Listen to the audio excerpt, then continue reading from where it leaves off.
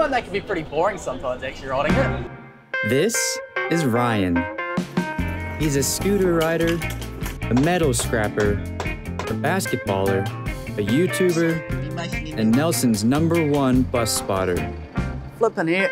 We invited Ryan on a test ride of one of the new eBuses. Too easy. To give us an honest review of the service and help us film a video to celebrate its launch. Nelson Tasman region, the transport here has gotten bigger and bigger over the last couple of years. So Ryan, what do you think of the new eBus? Well, the interesting thing is it's actually a lot quieter than what the most electric buses are. Simply the fact is it's zero emissions, which probably makes it better for the climate change out there. What are some of the new routes coming to the region? You can go to Brightwater, you can go to Motueka, you can go to Wakefield Airport and Atawhai. Tell us about the new fare system. What does it cost to ride? I understand kids can get it for free. Yes! What about B-card holders? I think it's $2, is it? Yep, for most trips, and additional concessions are available. I need a discount because I promote.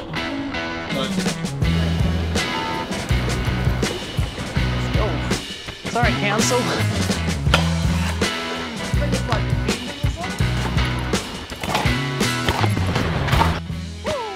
Today's been a bit of a highlight, hasn't it?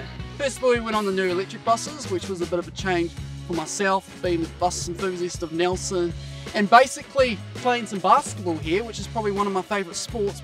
Oh well, I guess it's supposed to be a bit of a highlight on my day, and today's highlight was probably catching the new eBus, known as the electric bus for the region.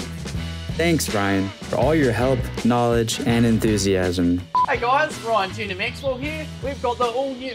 It was a pleasure to work with you. So how many Canon 80Ds do you guys have? Subscribe to Ryan's YouTube channel, @RTM2003. Hey guys, Ryan Turner-Maxwell here. We've got the new eBus. Nailed it. Good job, Ryan. Yeah.